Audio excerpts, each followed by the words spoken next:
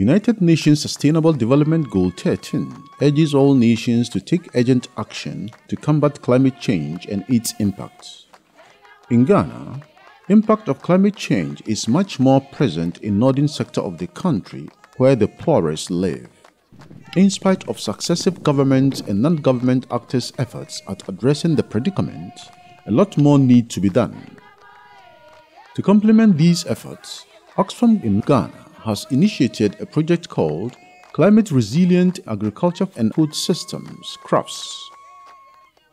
The overall aim of the project is to contribute to the fight against poverty and the negative effects of climate change by enhancing the livelihood security and capacity for community-based adaptation measures for the most vulnerable in northern Ghana. The project is implemented in 20 communities across 4 districts located in the 3 northern regions of Ghana through active local partner non-governmental organizations. A total of 4,500 households from poor and vulnerable communities directly benefited from the awareness-raising and climate-adaptive livelihood activities supported by the project, with 70% of the beneficiaries being women.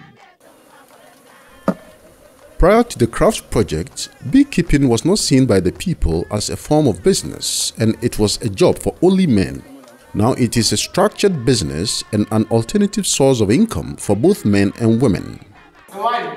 Smart Club. Our environment, our heritage. To directly address the negative effects of climate change, the project also engaged the youth by forming what it termed climate smart clubs in basic and senior high schools across its catchment areas. We teach our colleagues not to burn bush because if they burn bush, we will not get grass to roof our rooms.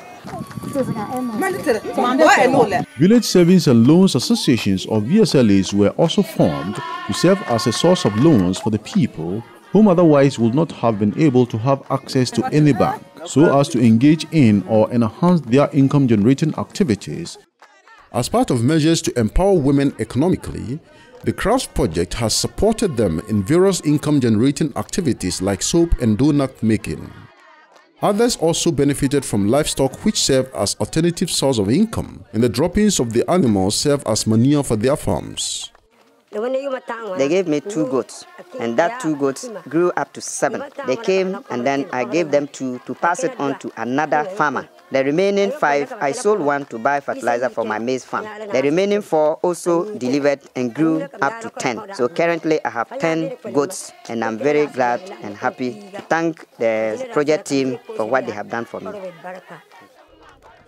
The CRAFS project has also introduced drought-tolerant varieties of grains, some of which have been almost extinct in some of the project communities. The people are now able to have better yield and bumper harvest.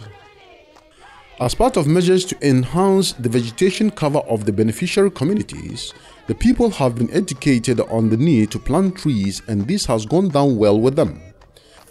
An activity that helped greatly in reducing the rate of cutting down trees in the project communities is the introduction of energy-efficient stoves to the people.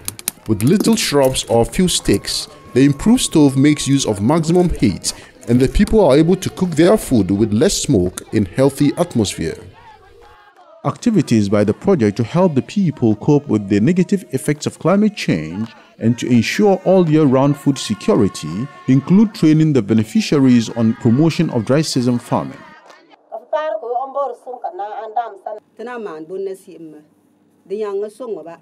Radio discussion was an alternative activity by the CRAFS project to sensitize the people on effects of climate change, coping mechanisms, and basic agronomic practices.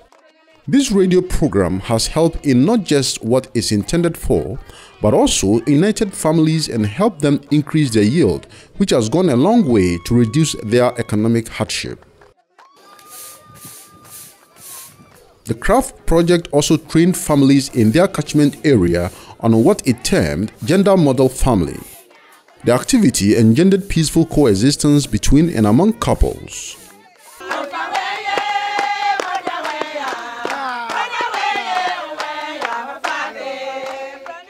Implementation of the Climate Resilient Agriculture and Food Systems project by OXFAM in Ghana and its partners has indeed contributed to the fight against poverty and the negative effect of climate change. The people's livelihood security and capacity of community-based adaptation measures for the most vulnerable in the 3 northern regions of Ghana have indeed been enhanced.